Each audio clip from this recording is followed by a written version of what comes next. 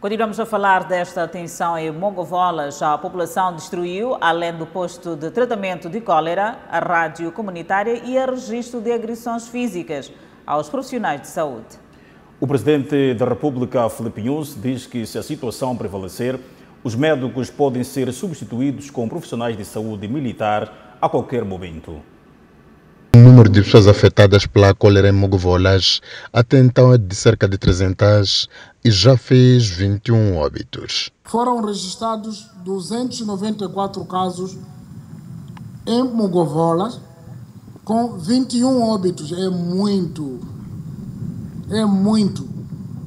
Em cada 294 morrer 21. O que estamos a fazer?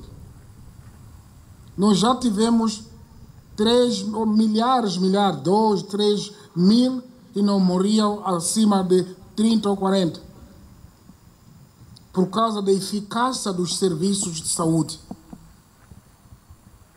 Destes óbitos, 17 foi a nível das comunidades, não nos centros de saúde. Depois explico por que isso acontece. Por culpa de pessoas, não por culpa da doença em si só. O que significa que neste momento a taxa de letalidade geral é de 7,1%, que é bastante alta. E nas últimas 24 horas, portanto, isto é, do dia 12 para 13, foram notificados 11 casos novos. O Presidente da República, Nyusi, diz que a situação de Mogovolas deve ser encarada como um ato de terrorismo e que carece de uma resposta pontual. As forças de defesa e segurança têm na memória e já vieram muitas vezes a dizer que em Mogovolas ocorria o recrutamento de jovens para as fileiras de terrorismo. Volto para os pacientes. Todos os 11 pacientes internados com cólera, quando estiveram a incendiar, puseram-se em fuga. Vocês estão a imaginar um doente está a sofrer, quando viu que está a correr, esqueceu que está doente, saiu a correr, a cair, a correr, e não está ninguém lá. Também não há onde estar. E constitui neste momento fonte de contaminação na comunidade. A razão pelo qual 17 morreram nas comunidades. Morrem ou não vão ao hospital, têm medo disso.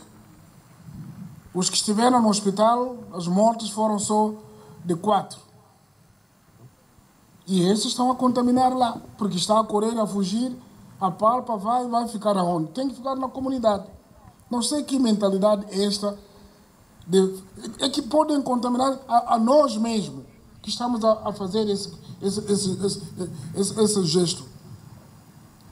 Não só isso, nós construímos com muito sacrifício um bloco operatório no centro de saúde. Foi vandalizado.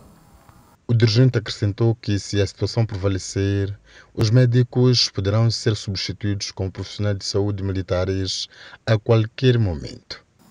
Como estou a dizer, face a esta situação, o Ministério da Saúde sugeriu-nos para encerrar o centro de saúde de Mogovolas, mas eu disse que depois do vosso trabalho, que tem que ser imediato, e depois vamos nos pronunciar se encerramos ou continuamos a proteger as pessoas que lá trabalham. Se for preciso, vão os médicos militares para trabalhar lá, até criar estabilidade de Mogovolas. Não pode Mogovolas ser o foco. Há aí outros distritos aí que estão a dar voltas aqui em torno disso. Não podemos permitir agora. Custou-nos muito esforço para repor Palma, repor Mocimba, repor Kisanga, vocês melhor sabem.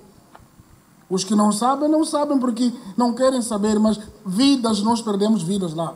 Vossos colegas. Agora, perder vida porque alguém é negligente, não vamos permitir.